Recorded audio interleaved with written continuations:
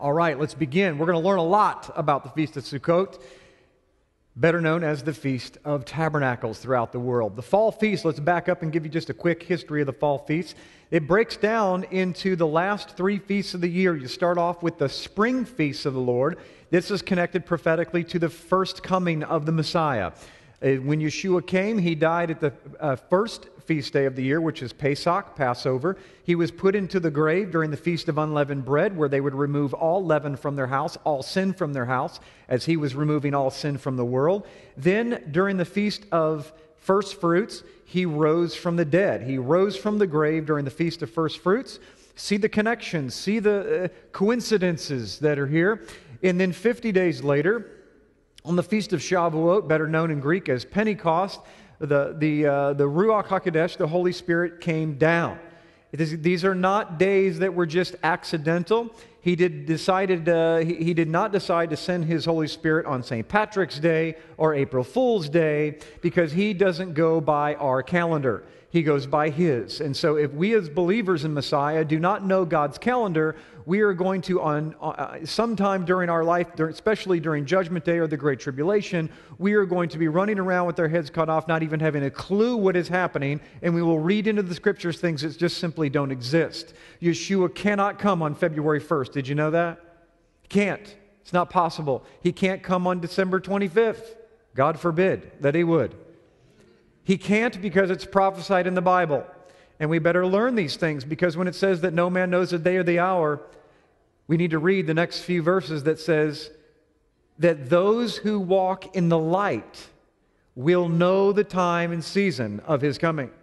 So if you walk in darkness, then it says He will come as a thief in the night. But He will not come as a thief in the night for those who walk in the light. And that's what the Scriptures say. So we, as believers, better start walking in the light, and we better even know what the definition of light is. Light is defined as truth in the Bible, and truth is defined as davar, or the Word of God. We better know it, and we better know it intimately. So that's the first coming. Then we have this long drought where we have no water, no mayim. Everybody say mayim. Okay, not mine, okay, but mayim, and that means water. There's no water that comes from the Shemaim. Everybody say Shemaim. You know what that is? That's heaven. How amazing in Hebrew. See, in English you don't catch it. Water and heaven. No connection. In Hebrew, it's the same word. It's the same root word. Water comes from heaven. You have two words, Shem and Mayim, in the form of heaven. Shem is the name. The name of water. The name that brings water. Yahweh is the name above all names that brings forth water from heaven. And that water is the water of what? The Word. And what is the Word that came down and dwelt among men in John 1:14? Yeshua. Okay, Yeshua, Jesus the Christ. And so the second coming of our Lord is going to be in the fall. Why? Because that's the only feast days left that are unfulfilled. And so it starts off at Tishrei 1, which we're coming and approaching on right now. That is the Feast of Yom Teruah, or the Feast of Trumpets. Then 10 days after that, you come to Judgment Day, as we call it in the Scriptures, or the Day of Atonement, the one day a year where the high priest would go into the Holy of Holies, and he would make sacrifice first for himself and then for all of Israel. And that would be the sacrifice, not for the nations, but for Israel. Once a year, their sins were forgiven. And that's Tishrei 10, Yom Kippur, the highest holy day of the year. It's a day of fasting. Then we come 5 days later on a full moon, might you add. On Tishrei 15, it begins Sukkot. This year, it is October 1st. It's a full moon. Why? You're going to learn why it's in the full moon. The sages will say that it's because Yahweh wanted to put the fullness of light into this. So there would be no darkness. There is to be no darkness during this time.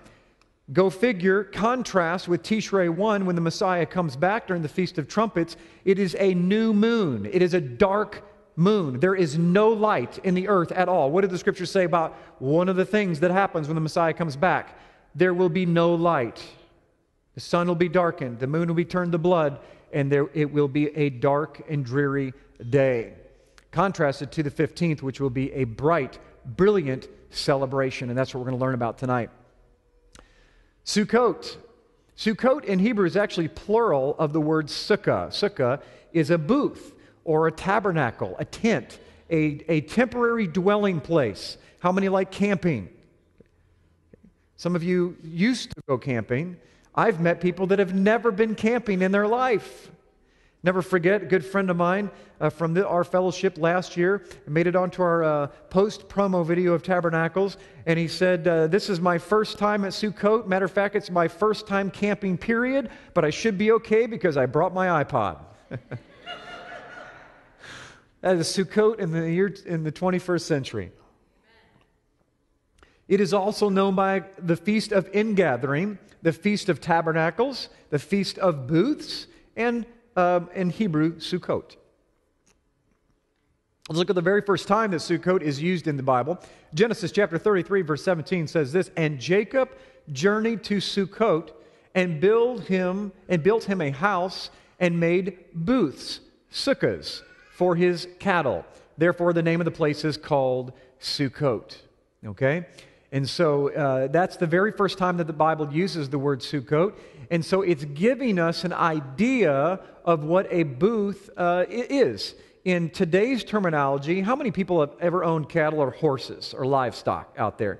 Any of those? Okay, so we would call this a lean-to, okay?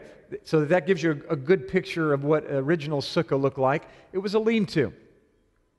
Let's talk about some facts of Sukkot. Let's get into the dry facts, and we're going to build this thing to probably one of the most exciting traditions that is done during the Feast of Sukkot.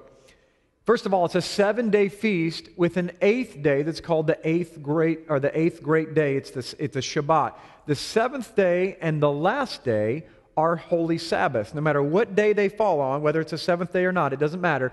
If the first day of Sukkot and the last day of Sukkot are high Sabbaths, and they're treated just like a Sabbath. Okay, there is also a concept called Simchat Torah. This is the time of year that the Torah readings finish. They come to a close. This is so significant prophetically. We don't think through some of these things, and we think, oh, it's not a big deal. But what is the Torah portions anyway? For those of you that are watching that don't know, a Torah portion is they basically take the first 5 books of the Bible and divide them up into portions, and each week a certain section of those portions are read until the Torah is completely read, and then it's called Simchat Torah, the ending of the Torah. It's renewed. It starts all over. Okay? And so go figure that Simchat Torah comes to an end, and comes to fruition, I should say, during the Feast of Sukkot, the very last festival of the year. Do you think that's a coincidence? Or do you think there might be a hidden thing on God's calendar telling us that He's trying to tell us something's going to be renewed, something's going to happen? We're going to go back. By the way, for all of you Bible scholars out here, when you end the Torah and you go back to the beginning, where are you going? Genesis 1:1. Isn't that incredible? All you Torah scholars, give yourself a round of applause for paying attention. What is the very first verse of Genesis? Anybody know? In the beginning, God created the heavens and the earth. What do you think is going to happen at the last Sukkot, at Simchat Torah, in a prophetic spiritual sense? He's going to create a new heavens and earth. See how that works? The Bible starts all over. It's really amazing. If you take time to go through some of these things, we'll be able to see these. You're going to see a lot of amazing connections here this evening. By the way, also, it's the origin of Thanksgiving. Did you know that? That's where Thanksgiving came from, was the Feast of Sukkot. It's the biggest feast of the year. How many know who Christopher Columbus is? How many know he was Jewish? How many know that in 1492... there was something that happened besides the discovery of America? What was it?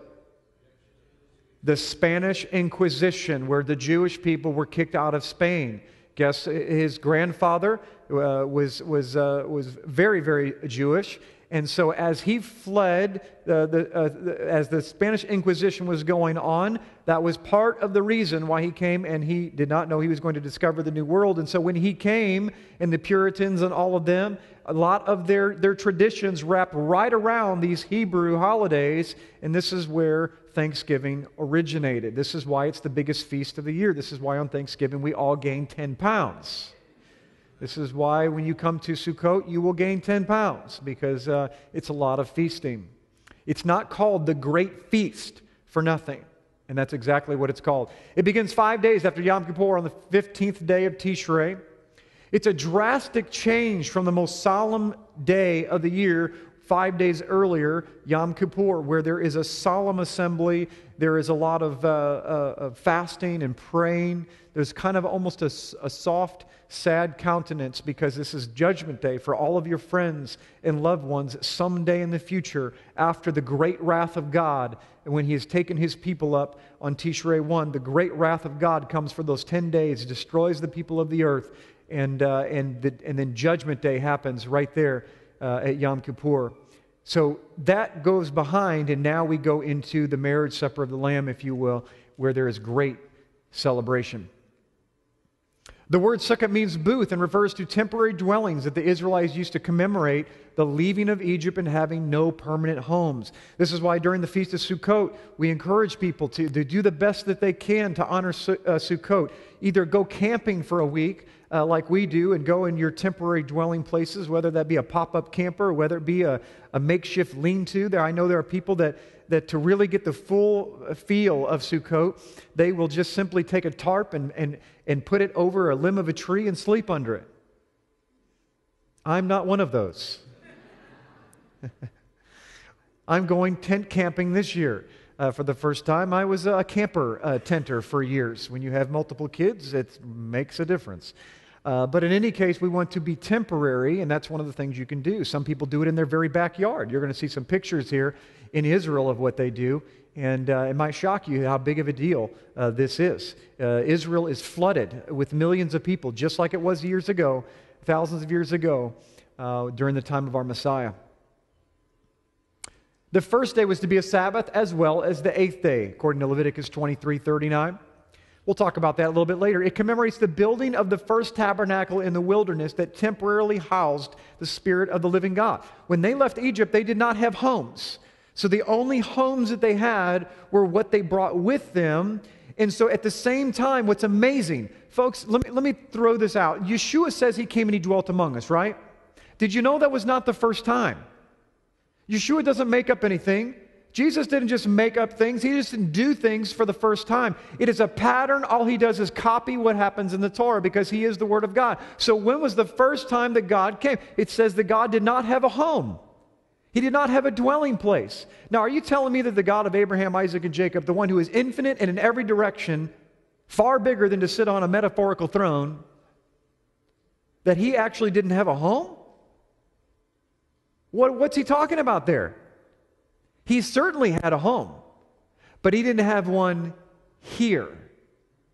So He asked His people to build, to take offerings, to take their tithes and offerings, take everything that they could possibly do, and build Him a temporary dwelling place until the real temple could be built. You see, the first time that the divinity came to earth, see, we're so used to Yahweh coming and filling Yeshua, and that being the story of God coming to earth and paying for the sin of mankind and dwelling among us, right? We're so used to that. But wait a minute, He already did it once. He did it in the wilderness, where He came and dwelt among His people temporarily. Even when Yeshua came, it was temporary. He was the living Mishkan, the living tabernacle. This is why John is he's not using metaphors. He's not just a stroke of genius. When he says that He came and tabernacled among us, he was referring to words that had great meaning in first century Jewish culture. Great meaning. And if you use the word tabernacle or Sukkot in the first century, every Jewish boy and girl and man, woman, and child knows exactly what you're referring to. The Feast of Sukkot. This was the 7th feast. If you don't think this is prophetic, check this out. It was the 7th feast of the year. It occurred during the 7th month, which would have been during the 7th full moon of the year, and it was to be celebrated for 7 days. Technically, it is only a 7-day feast with an extra day added that is a separate technically a separate feast day. Why is it separate? Because every day of the feast is connected to 1,000 years of time. The Feast of Sukkot, it encompasses the entire timeline from Adam to the time that the new heavens and the new earth will be made at the end of the 1,000-year reign of Christ. This is that feast. It is a feast of all the nations and for all of time. He doesn't just throw out and say, man, I'm going to go with my favorite number. We're going to do it for 7 days. No, he chooses 7 days because there are 7 millenniums of time. And he must separate the 8th great day, because the 8th great day is the 8th millennium when the heavens and earth are completely wiped away. He starts completely over with a new heavens and new earth, and nobody knows what that day is going to look like.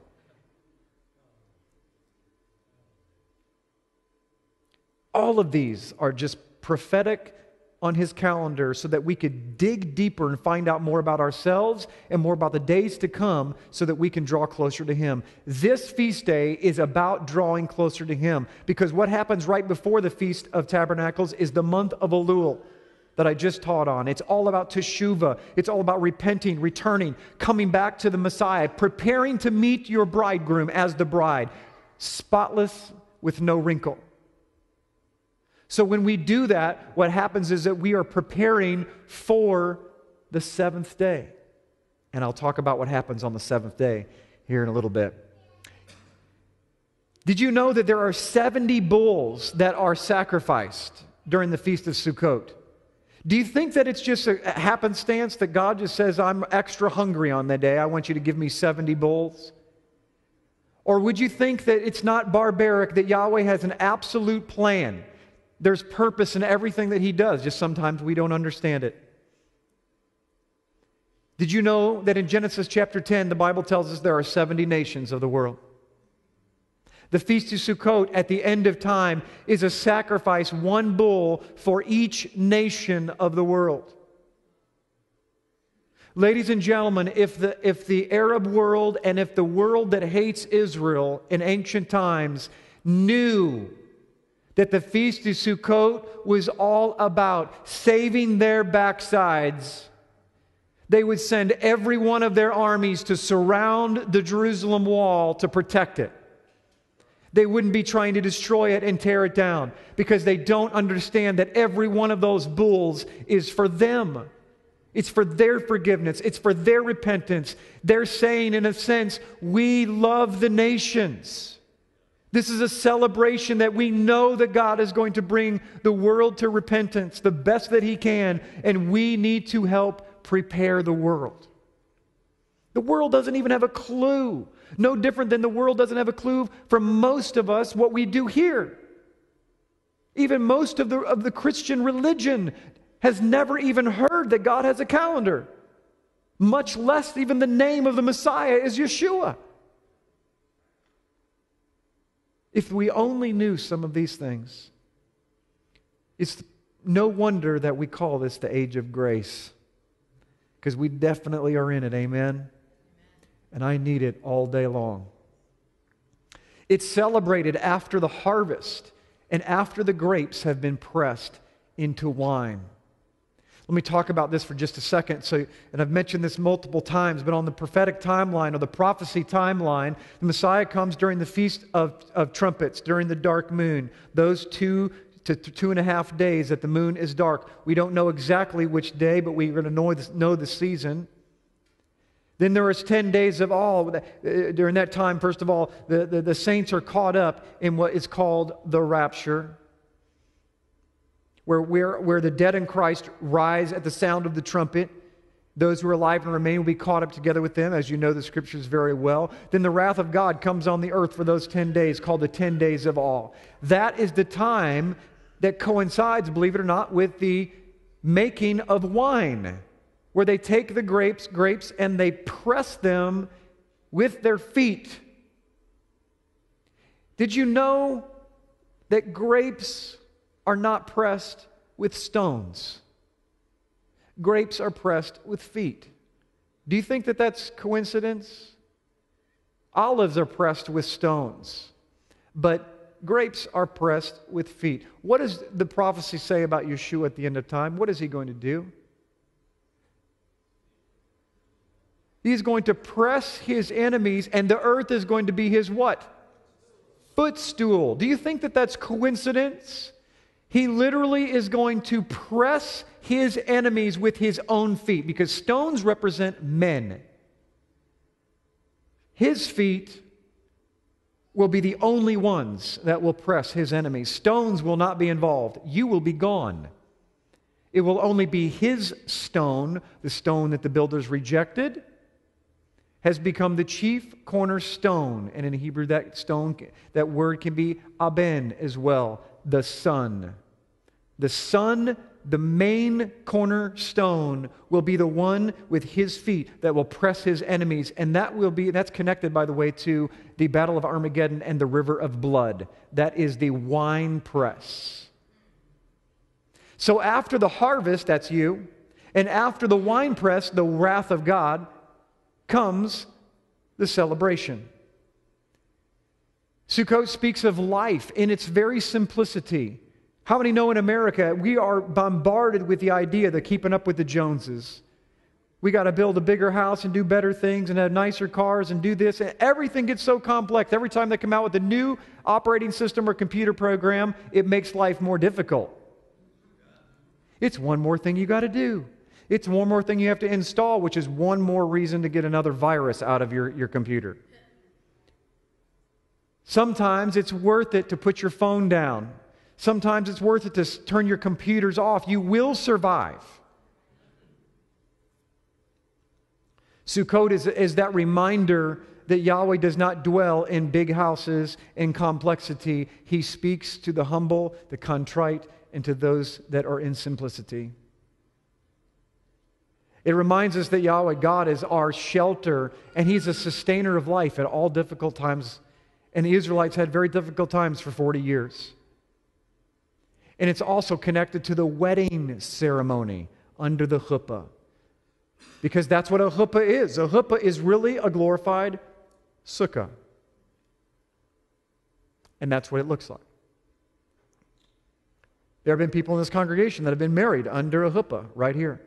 Why do we do it? Is it a Jewish thing? They're the only ones that do it. But does that make it Jewish? What if it was the Arabs that did it? Would we call it Arab? Muslim? Or do we only title things because a certain group of people do it? So let me ask you a question. Are certain things Christian or are they biblical? I don't want them to be called Christian because Christian means anything today.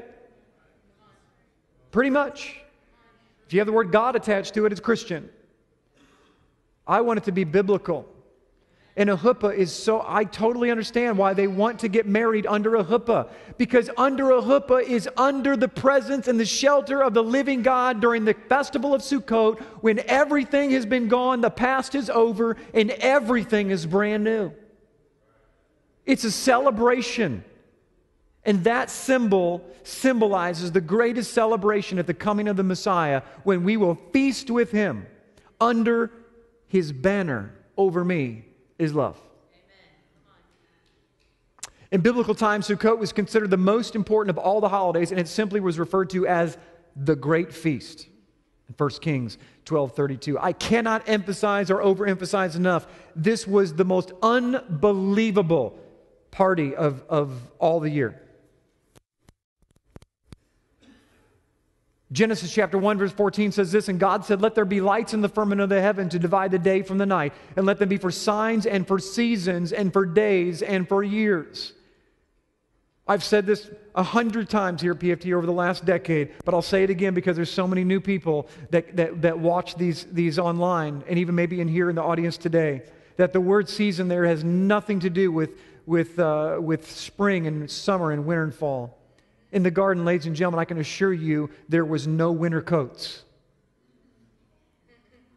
That word season in Hebrew is moedim. That word moedim means appointed feast day. It's an appointed time. It's the time when Yahweh says, now is the time that I want to meet with you. This is my calendar blueprint. The sun, moon, stars I put in place so you'll know when to meet with me. Otherwise, you can't get in trouble. If you know when you're supposed to meet, then you will never miss that meeting. No different than if you are married and you have an anniversary, you don't want to miss it. There might be consequences, like the Great Tribulation. Appointed time, feast day, congregation, assembly, they're Yahweh's appointed anniversaries. And I don't know about you, but you can call it legalistic. That's like a husband telling his wife, "Wow, I can't. It's legalistic to celebrate your anniversary or your birthday on the same day every year." Try that and see how long you last indoors. I want to honor Abba's anniversaries, don't you? Leviticus chapter 23, verse 2, just in case you think they might be Jewish. Speak unto the children of Israel and say to them, concerning the feast of Yahweh, which ye shall proclaim to be holy convocations, even these are not Jewish, they're my feasts. No man can take credit for these feasts because they're his calendar, his anniversaries. We are invited, just like if I have a birthday party and I invite you, it's not your birthday party. You are invited to a birthday party. You are invited to an anniversary party. You are invited to a wedding reception. It's the same thing. Abba says, these are my feasts, and I give them to my people. So it depends on whether you define yourself as his people, whether or not you can take part in his feast. And I don't know about you, but just the word feast gets me excited to want to be a part of it. Especially in the middle of a 21-day cleanse. I can tell you that much right now. Leviticus 23:40. Let's talk about this and read the actual scriptures. And you shall take for yourselves on the first day the fruit of beautiful trees, branches of palm trees, the boughs of leafy trees, and willows of the brook. You shall rejoice before the Lord your God for 7 days. This is what they would look like today. This is called the lulav and the etrog. Okay? And the point and purpose of them is this. They're gathering types of trees from the four corners of Israel, representing the four corners of the earth. What do trees represent? People. So this is an amazing tradition. Now, it looks a little strange if you come to Sukkot or go to any Sukkot that does this, and it looks like a bunch of Indians running around waving these etrogs and these lulavs, right, and pointing to the north and the south and the east and the west. And if you were a local television camera that showed up, it would be for sure labeled a cult. But if you knew the prophetic significance that in the first century you have millions of people with boughs in their hands and etrogs, and they're waving, and it represents that at the end of time, remember those 70 nations, that Yahweh is going to gather the elect from the four corners of the earth, the trees that represent people, and even though we don't know who these people are, we're going to dance and celebrate with them even now. And by the way, there will be fruit because it's harvest season, and Yahweh will harvest his fruit from the earth. How cool is that? Every tradition in the Bible has an awesome meaning that is prophetic and significant. We should not snub our nose at the front of the book, ladies and gentlemen. The back of the book was written upon it. These are some sukkahs in Jerusalem today. People build them right off their balconies. Here's one here in Japan. See, you take on the flavor of your local community. Little bamboo there. Here's one in a cornfield. Made from corn stalks. It's just a temporary dwelling place. You make it however you want. You're supposed to eat in there. You're supposed to sleep in there. There's some more right in Israel. See young boys going by and playing. There are companies in Israel that make these as kits, and people buy them, and it's amazing. It's the biggest celebration of the year. You'll see this all over the place in Israel. There's a family sitting under their own family sukkah in their backyard. It's an intimate time of prayer. You do worship, Bible study. It's a time where families are commanded to be together. Parents, wouldn't you love it when you have teenagers if you could point to a verse in the Bible that commands them to eat dinner as a family? This is it, 7 days straight. This is our personal sukkah, one of the pictures from our past sukkahs here at Passion for Truth. Always an interesting event, putting up the annual sukkah. And how about this? One of the most interesting times of the year, the interesting temporary dwelling places of all the times of the year that Yeshua the Messiah could have came to this earth. This was the time. He was not born during December 25th. As most of you know, December 25th, we get that date from because every single sun god in every culture of all times on the whole timeline was born on December 25th. And so the pagans took our Yeshua, our Jesus, our Christ, made him the Son of God, as the Romans that worship the sun god took in another god, Jesus. They compromised, and they made his birthday on the same day as all the pagan sun gods they've been worshiping for years. And here our Lord, our Messiah, got cheated out of the most incredible feast day and birthday of all time. Because he was born at Sukkot. How do we know that? It's very simple. John the Baptist was born how many months before Jesus? 6. His father was Zechariah, who served in the temple. There are 24 courses to the temple. Zechariah was the 8th course. We know exactly, based on history, what date the 8th course served in the temple. They served twice a year.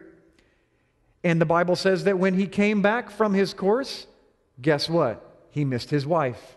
And shortly thereafter, John the Baptist, or John the Immerser, was conceived. 9 months after that, lands right on what? Passover. He was preparing the way of the Lord for Yeshua to die on Passover. He was born on Passover. So if you go 6 months from Passover, guess what? You land right in the middle of Sukkot. So our Lord, Yeshua the Messiah, was born during the Feast of Tabernacles, which is why John said he tabernacled with men. What's so incredible is the birth of salvation came to the world. That's saying it in English. Let me say it in Hebrew. The birth of Yeshua came to the world, because Yeshua means salvation, if you don't know that. There can be no other time of the most greatest celebration in the world. At that time was to be born during Sukkot. Was a very special time. Why do you think Mary and Joseph were coming to their hometown anyway? Because everyone's required to come up. This is a commanded, one of the 3 pilgrimage feasts of the year, the fall feast, to come to Jerusalem. So if you are in a government leader at that time, that's a good time to take a census, isn't it? And secondly, or thirdly, or whatever number I'm on, the shepherds are in the fields. They're not in the fields in the middle of winter. They bring all of their cattle in October, right after the Feast of Sukkot. Amen? Awesome. Psalm 118 is read during this feast. It's represented by light and rain. And if you'll humor me for just a minute, I'm going to read Psalm 118. It's very short, and I want to stop on a very incredible verse that some of you have probably never read before. Psalm 118, that's a long book here. Psalm 118. Do you know what the middle chapter of the Bible is? What's the longest chapter of the Bible? Psalm 119. Do you know what the middle verse of the Bible is? Watch this. Let's read it together. Psalm 118, verse 1. Give thanks to Yahweh. This is all about Sukkot. For He is good, for His loving kindness is everlasting. Oh, let Israel say, His loving kindness is everlasting. Oh, let the house of Aaron say, His loving kindness is everlasting. Oh, let those who fear Yahweh say, His loving kindness is everlasting. They sang this, by the way. It would be a beautiful song. From my distress I called upon the Lord. The Lord answered me and set me in a large place. Yahweh is for me. I will not fear. What can man do to me? Sound familiar? The Lord is for me among those who help me. Therefore I will look with satisfaction on those who hate me. And this is the middle verse of your Bible. It is better to take refuge in Yahweh than to trust in man. This whole chapter is about the Feast of Sukkot and getting in the temporary dwelling place. It's a strong tower, and the righteous run into it. Now, wait a minute, time out. Strong tower, it's a lean-to. Look with your eyes closed, and you will see the temple of the Lord your God. And the righteous see the lowly, and they see beyond the sticks, and they see stones of the living God, and they run into it. And if you trust in His refuge, it's better than trusting in man. I'll continue to read. It's better to take refuge in the Lord than to trust in princes. All nations surrounded me. End of time. In the name of the Lord, I will surely cut them off. They surrounded me. Yes, they surrounded me. In the name of Yahweh, I will surely cut them off. They surrounded me like bees. They were extinguished as fire of thorns. In the name of the Lord, I will surely cut them off. You pushed me violently so that I was falling. But Yahweh helped me. The Lord is my strength and song. He has become my Yeshua. He's become my salvation. The sound of joyful shouting and salvation, the sound of joyful shouting and Yeshua is in the tents of the righteous. The right hand of the Lord does valiantly. The right hand of the Lord is exalted. The right hand of the Lord does valiantly. I will not die, but live, and tell the works of Yahweh. And Yahweh has disciplined me severely, but He has not given me over to death. This is all about the Great Tribulation. Disciplining His people. And it goes on and it ends by saying this. Bind the festival sacrifice, in verse 27, with cords to the horns of the altar. You are my God, and I will give thanks to you. You are my God, I extol you. Give thanks to the Lord, for He is good, for His loving kindness lasts forever. This is the last chapter that's read during the Feast of Sukkot. The very last verse of the then known world, and the very last verse of this world will be read, and it will be said, give thanks to Yahweh, for He is Tov, He is good, for His loving kindness is everlasting. And bam, we ended the marriage supper of the Lamb. Mark chapter 9, verse 2. Now after 6 days, Yeshua took Peter, James, and John, led them up on the high mountain apart from themselves, and He was transfigured before them. Then Peter answered and said to Jesus, Rabbi, it is good for us to be here. Let us make 3 sukkahs, one for you, one for Moses, and one for Elijah. What time of year was it? He wouldn't have said, let's make 3 sukkahs if it was not the Feast of Sukkot. And go figure, He's not going to show up on July 4th, even though I think it would be cool. There'd be fireworks. He shows up on the most important holiday of the year. How many have heard that song that says, it is done, it is finished, to Telestai?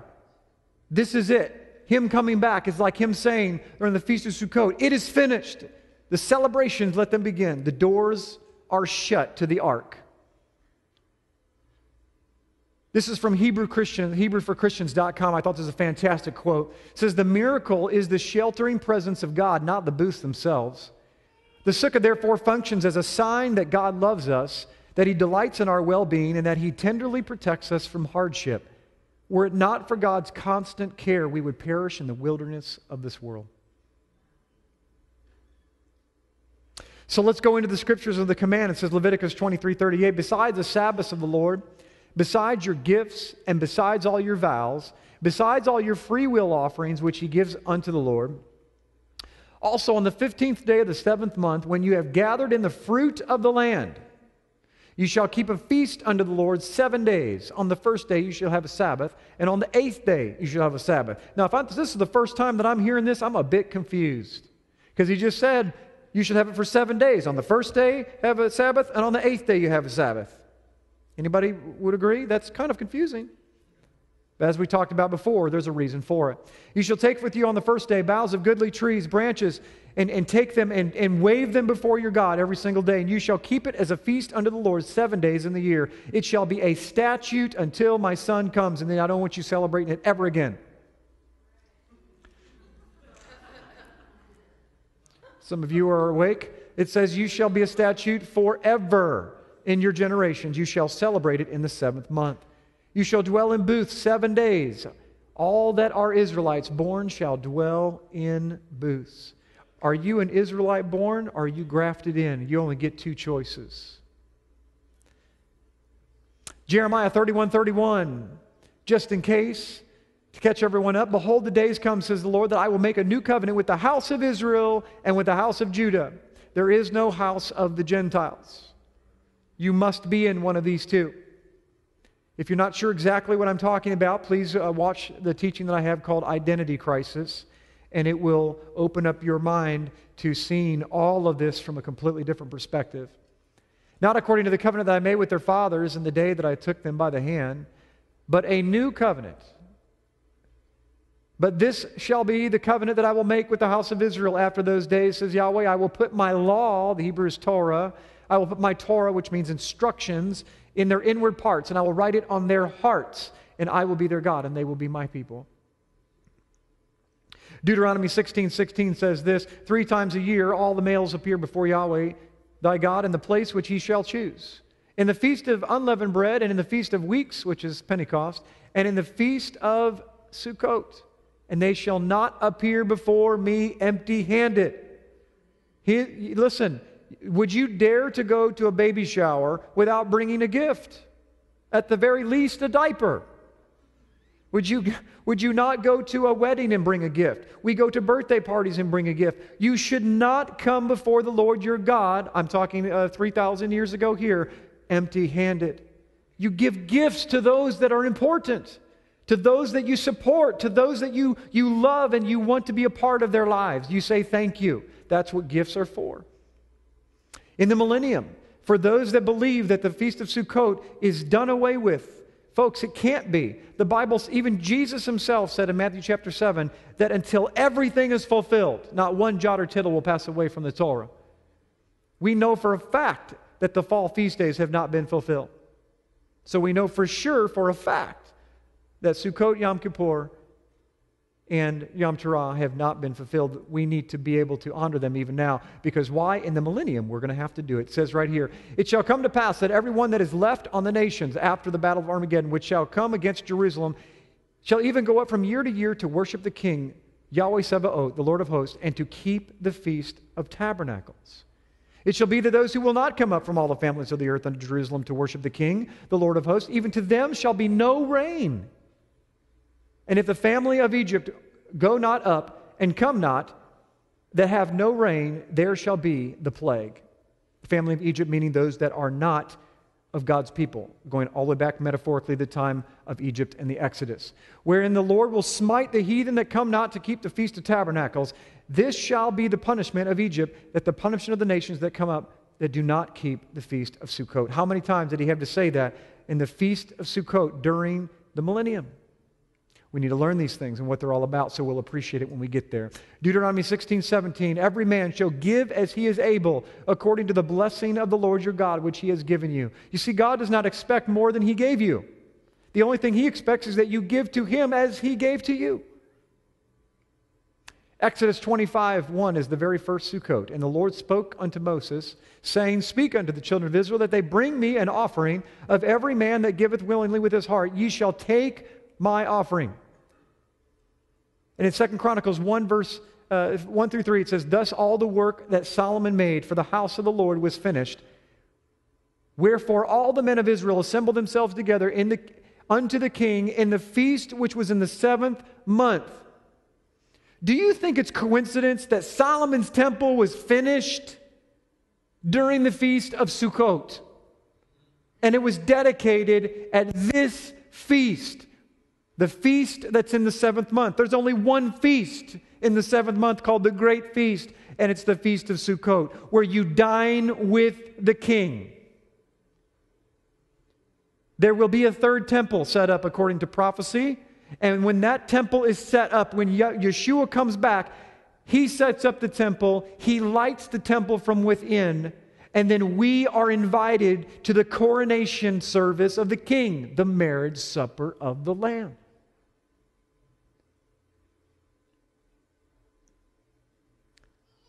Revelation 21:3 says, "And I heard a great voice out of heaven say, Behold, the tabernacle of God is with men, and he will dwell with them, and they shall be his people, and God himself shall be with them, and he will be..." Listen, if Yeshua himself, according to our scriptures, is called a sukkah, we better learn what a sukkah is. Hello? If it's that important and so significant that the Apostle John would say that he tabernacled among us, if it's so important that he was born during the Feast of Sukkot, if it's so important that he has called himself the tabernacle of God that dwells with men, that we should come in and be his people, we better learn God's calendar. We better learn his feast days, because to learn his feast days is to learn of him and to draw closer to him. I don't want to be out in the rain. I want to be under the sukkah. 2 Corinthians 5:1 says, "For this we know that our earthly house, for we know that if our earthly house of this tabernacle were dissolved," see the terminology that he's using? "We have a building of God, a house not made with hands, eternal in the heavens." See how much it's in the mind and the sight of the disciples. That we are all temporary dwelling places. Why do you think they shared with one another? There was real mishpachah, real community. No one was stingy. They pulled their wallets out and they handed money to one another like they didn't even question it, because if the person was taking advantage of them, it's not their problem. They're getting judged on Judgment Day because they're given to Yahweh, not to that man. Now is the time, ladies and gentlemen, we need to get back to the eyesight and the mindset of the disciples that understood that we're just temporary dwelling places. When we understand that everything's temporary, then we get everything in eternal perspective. Now, drum roll please, for the finality, the fireworks of this teaching this evening, which is the fireworks of the Sukkot, all 7 days, ends with the water libation celebration or ceremony. Most of you probably never heard of this, but this is the most exciting part of Sukkot. And is the most prophetic part as well. And I believe it will impact you greatly. The water libation celebration, let me give you a little background. Water in the scriptures is ma'im, as I mentioned earlier. Water comes from heaven. The Israelites did not exist without ma'im. Water was what caused the ground to swell around the seeds and give them the word of Yahweh, because the word of Yahweh is the only thing that causes anything to be creative. And it burst forth through the ground only because of water. What came forth through the ground was wheat. Wheat makes into bread, and it sustains life. This is why Yeshua calls himself the Lechem, and why he was born in Beit Lechem, the house of bread, Bethlehem. He's the bread of life. Any man that eats of me will live. In the Israelite culture, they understood that you can't live without bread, and you can't have bread without what? Water. So every day during the Feast of Sukkot, because they just had the giant harvest festival, now it's a time to celebrate. They got a bunch of food on their hands, and they got a bunch of money in their pockets because they save up all year for this, to thank the Father for what he's already going to do next year. They're thanking him for rain. So what do? They pour out water in this daily ceremony, culminating on the seventh day, the great day. And they pour water out on the altar every single day. Strange tradition. Back in the first century, the Sadducees were pretty much in charge. And then you had the Pharisees. Yeshua was probably closer to a Pharisee. He was very similar to a Republican and Democrat. Not saying Yeshua was a Republican either, okay? So no emails. But very conservative were the Pharisees, believe it or not, on most things. And the Sadducees were very liberal and very strict in other ways. They did not believe in the oral traditions of the Torah like the Pharisees.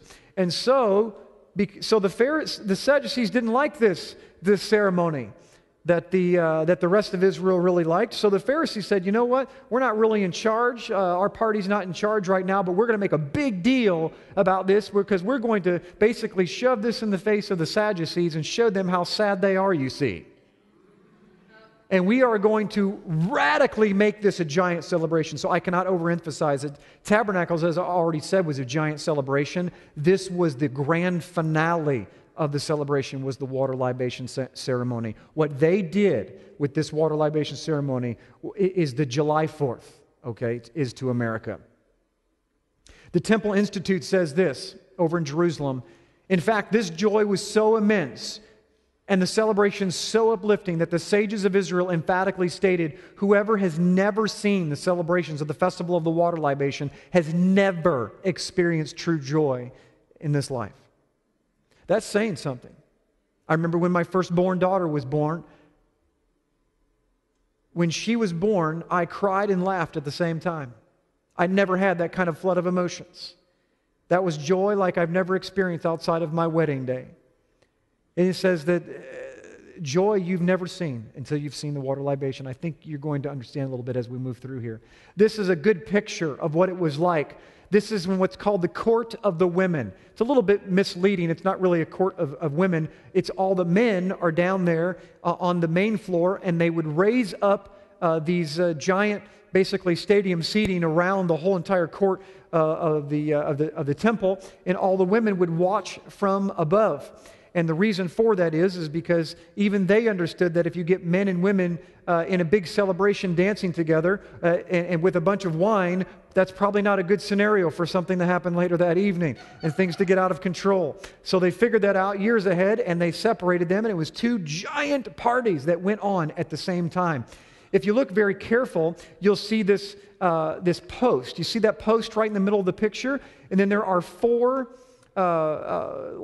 bowls of oil, okay? And each one of those bowls have 5 gallons of olive oil in there. 5 gallons of olive oil there. That is a giant spotlight. It is a giant lantern, if you will. Matter of fact, they said that these, even the wicks that they made from these lights were made from old and worn clothing of the priests. The lamps towered over the court and shone forth with such a light so bright that there was not a single courtyard in all of Jerusalem that was not illuminated by the light of the festival of the water libation ceremony. It was so bright, it would cast a shadow on every single courtyard in Jerusalem. That is one giant party. Boys would climb up there with ladders to the very top, and they would take the oil and they would pour it in there, and that was the beginning of the party. Every single part of this is prophetic, ladies and gentlemen, every part. How many bowls did I say there were?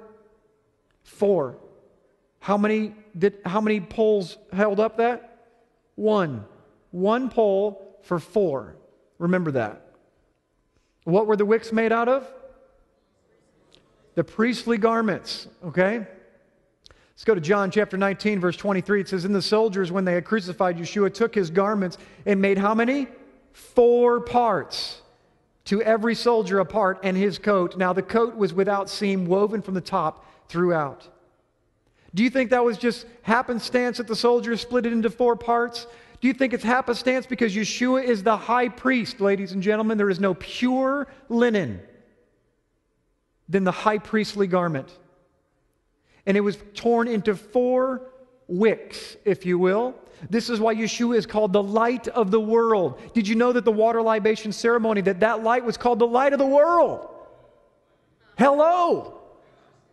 It is lighting the entire tabernacle. What does the scripture say happens when Yeshua comes back? He will be the light of the world, and he will light the temple from the inside. What do you think he's talking about? This light that they erected, 1 pole from 1 root, 1 tree, holding the 4 wicks, the 4 parts of his garment for the how many parts of the world? The 4 corners of the world. Each wick was for 1 corner of the world. And he is a constant reminder that my sheep have been scattered into the 4 corners of the world. And if they will turn toward the covenant of the east, they will see the lamp that I made for them. And they will know how to return. Hallelujah. I don't know if you don't get excited from this message. I don't know what's going to do for you because I've just begun. I only got 2 hours left.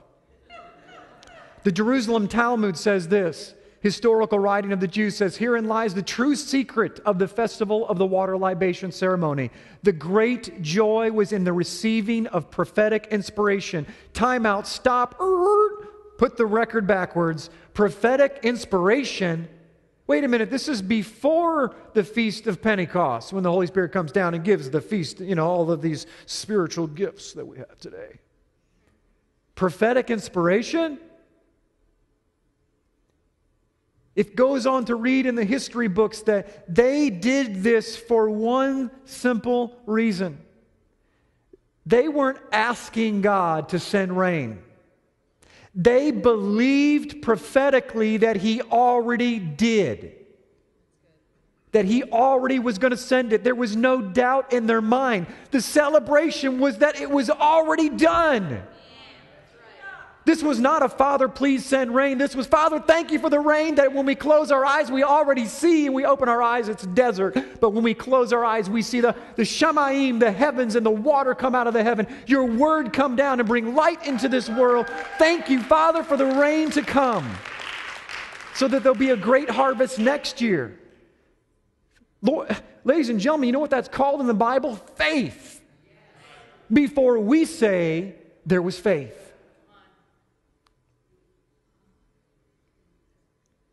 Here's how it began. They would go down to the pool of Siloam.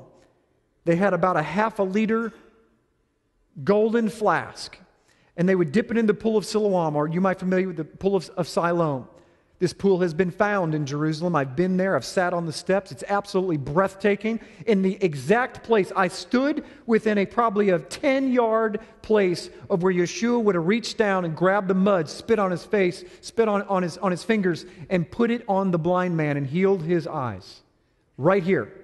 That's the pool we're talking about. This is the pool that God's people were required to go down into, to mikvah, and they would come out on the other side. If they wanted to climb the Ophel, if they wanted to go to the house of God and climb the stairs of the temple, they had to go through this pool. You had to be mikvah. You had to be immersed. This is the concept of what we call baptism. You must be baptized into the blood of Messiah. You must have His water of His word come over the top of you. And when you do, when they come out on the other side, they would be given a white robe. Go figure. It was almost as if they read the book of Revelation. Because that's what happens at the end of time. When Messiah comes back, what do you get? You get a white robe. Why? Because you were just mikvahed. Now you're going to climb to the hill. So they would grab the water in that half-liter container. Giant festival. People, shofars, the top instruments and vocalists in all of Israel were present for this ceremony. This is not the B team, the C team, or the upcoming apprentices of the young people. This is the experienced musicians, the top of the top, the best of the best. This is the Olympic team. All of Israel is around them, and they got this unbelievable worship team that is doing this water libation ceremony. It's at the base of Mount Moriah. Then they climb the hill of the Lord, and they go figure, what's called the water gate. They go through the water gate, and everyone's excited. Everyone is yelling and screaming. They're singing, Hosanna, Hosanna, save us, the Lord God in the highest.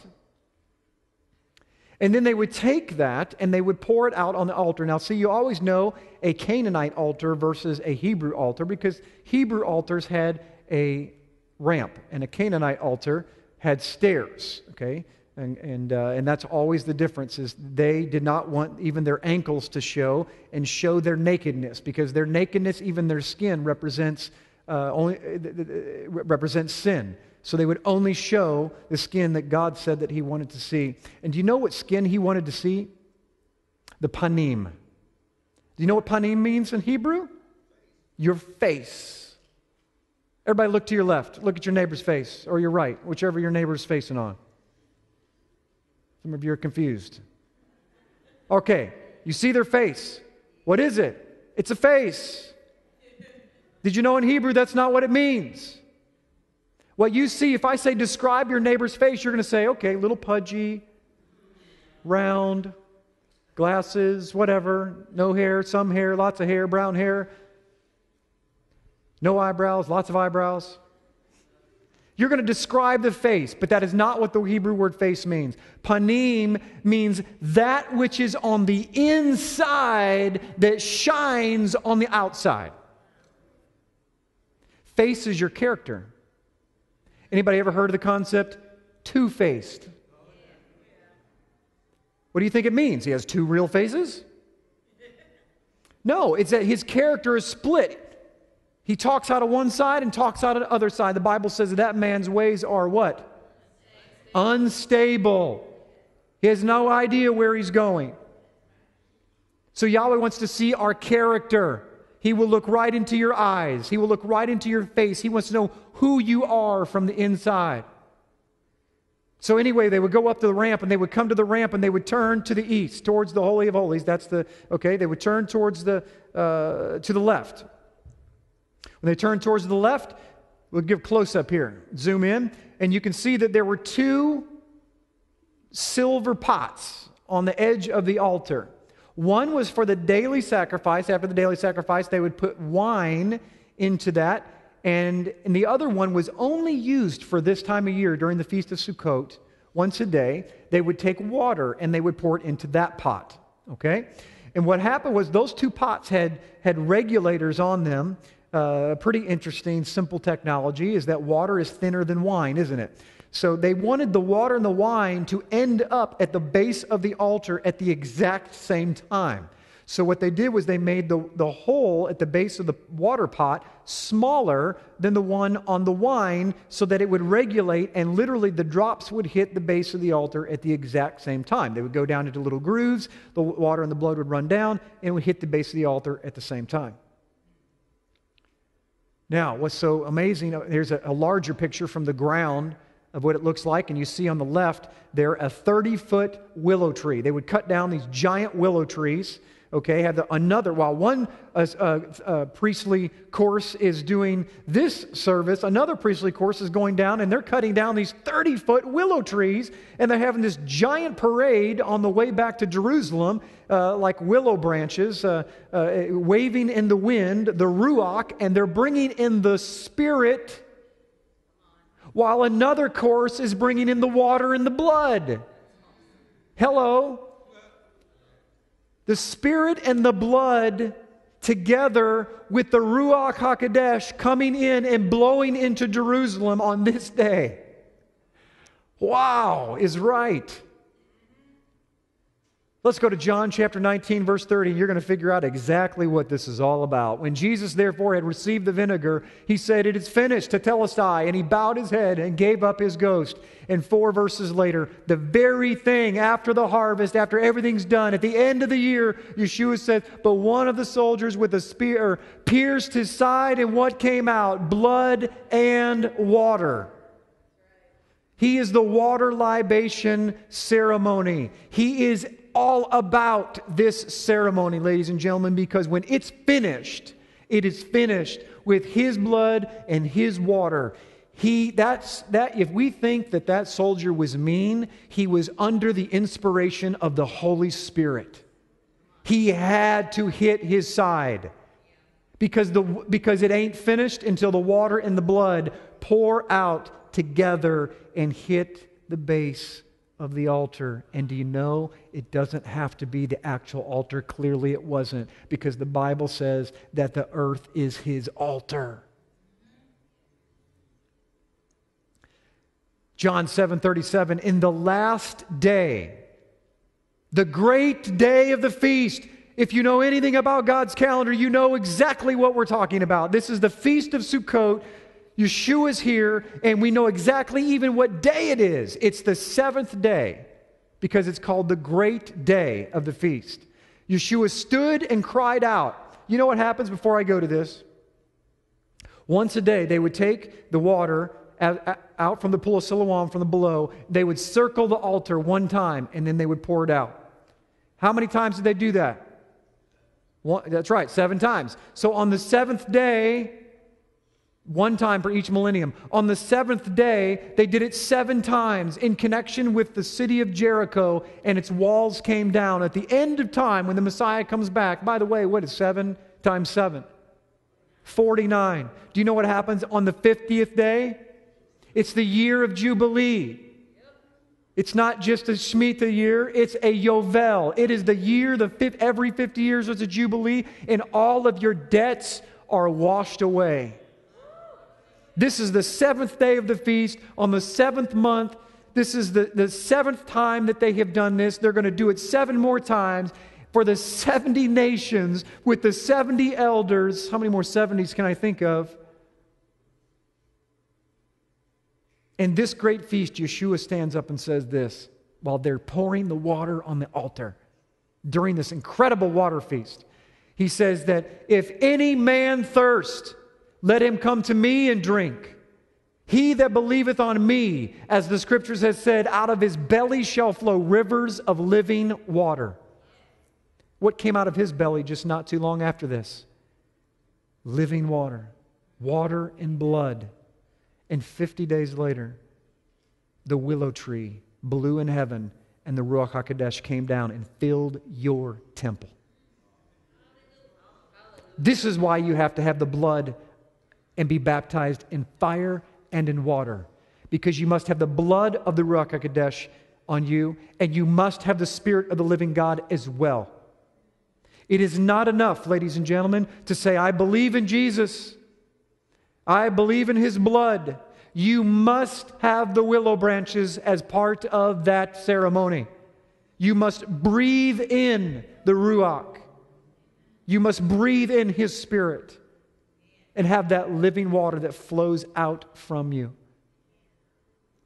And did you know today the Gihon Spring, located right there in the Temple Mount, flows and gushes out from underneath the Temple Mount today, just as a living representative that I am still here. My Spirit, my water, I'm going to show you in a physical realm, my water still flows from Jerusalem. Just look east to see those lights. Oh, it gets better. Turn with me to Isaiah chapter 12. If we would not be so blind, we would see so many things.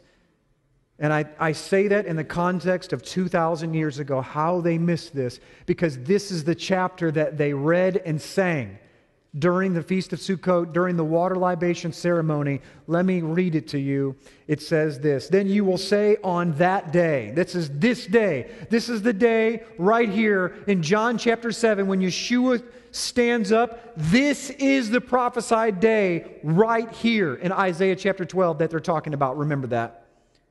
It says, then you will say on that day, I will give thanks to you, O Yahweh, for although you were angry with me, your anger is turned away.